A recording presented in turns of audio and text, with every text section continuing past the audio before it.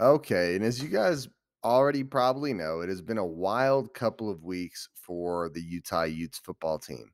Recruits have been flying in left and right, and the number one big time recruit that has gone under the radar during that time is Mikey Matthews. Mikey Matthews, 5'10", 185 pounds, an 88 rating from 24/7, is a straight stud, guys. Before I tell you more about him, let me show you his offers. Utah, Boise, Colorado, Washington State, Arizona State, Fresno State, Indiana, Michigan, Nevada, San Diego State, Tennessee, Tech. No offer from Texas, but interest from Texas. But still, guys, that stack of teams that is interested in Mikey Matthews is quite a stack, right? That's not just some random. This isn't some random guy, dude. This is a sought after recruit that Utah should be excited to be getting. So back to looking at the guy, the kid is a special athlete. And at that 5'10", 185, when I watch him play, he reminds me a lot of, maybe a Steve Smith kind of guy, a guy that brings a lot to the table, a lot of athleticism, a lot of playmaking ability, but more than anything, just a toughness to him. He's thick, dude. He's thick like a running back and tough to bring down, but he has all the playmaking ability of a receiver that you guys would want. I think you guys are going to like him a lot. And on that note, just to tell you guys, he's the number 67 receiver in the country, nationally 481. But I don't think that rating really does this kid justice. He is a very good player. Um, really talented. Let's go ahead and stop talking about him, and let's go ahead and actually watch the tape and see what this kid's capable of. All right, and so these are the mid-season highlights from Mikey Matthews. So this isn't even a full senior year for him, but these are the mid-season highlights, and it should give us, a pretty good idea of what kind of player he is. This first play, it's going to be a drag route coming across the middle, and he's going to use his physicality and toughness to break a tackle and get into the end zone. Let's take a look.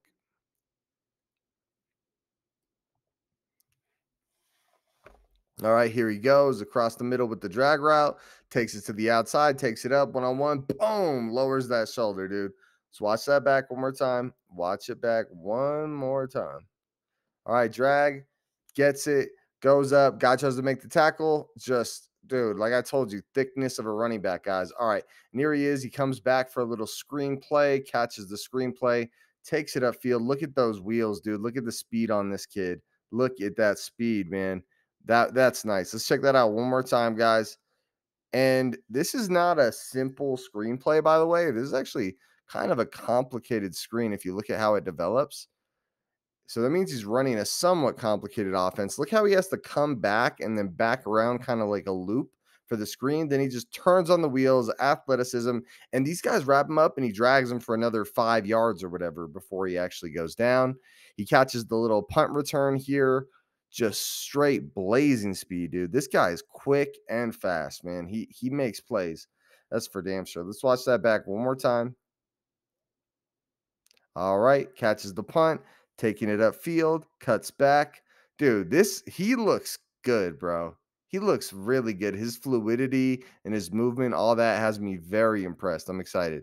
All right, check him out here, trying to block a kick. And oh, dude, look at that jump. What a play. Dude, got back there and broke up the kick. That is awesome. And running it back. Whoop, whoop. All right. And wheel route, boom, fade, wheel, whatever you want to call it. Oh, dude. Ooh, nice.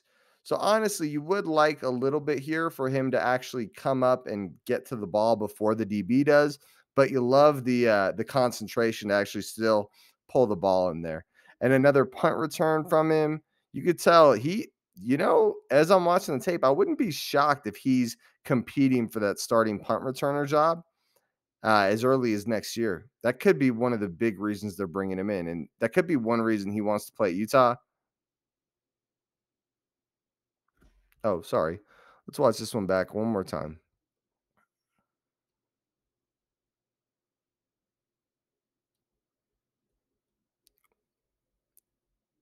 Excuse me on this one.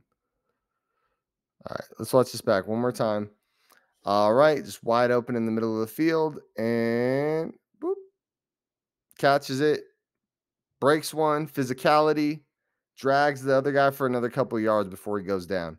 All right, out on the wheel route and nice, dude. Just wide open, good scheme, but he's got the wheels and the athleticism to get open.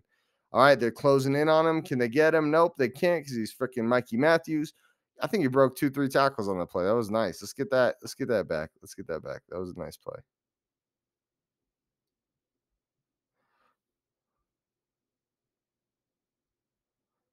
All right, let's watch this one back. All right, goes out, a little screenplay. The guy comes on him, jukes him out of his damn shoes, stiff arms another guy, and then he goes down. Nice, nice moves, nice moves.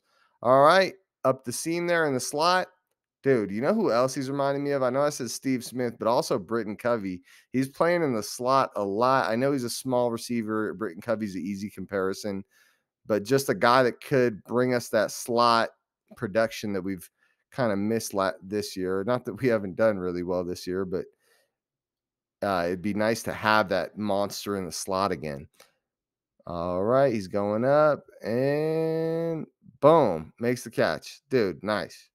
He pulls defenses away from everybody else too with his speed and ability to just break it for a huge damn. Okay, bro, you can't not be excited about this kid. Check this out. This should be a 2-yard play or a negative play even. He gets through this whole he breaks 3 tackles right there and then takes it for 15 yards. That is awesome, dude. It's kind of like a running back receiver hybrid, huh? Nice catch, nice catch. All right, in the slot, catches it, should be a tackle for loss, but it's Mikey freaking Matthews. And he takes it for what 20, 25 yards. Really nice play by Mikey. All right, he's out there as the X receiver. Oh, dude, look at those wheels. Imagine, oh man, imagine what check this out. I want you guys to watch that one back. So imagine this is one of our quarterbacks that has, a D1 QB arm, especially like a Nate Johnson, dude. He's got a cannon. Look at the separation that Mikey gets here. Oh, not on this play. It's the next play after this. All right. Check this out. Look at the separation Mikey gets on this fade route.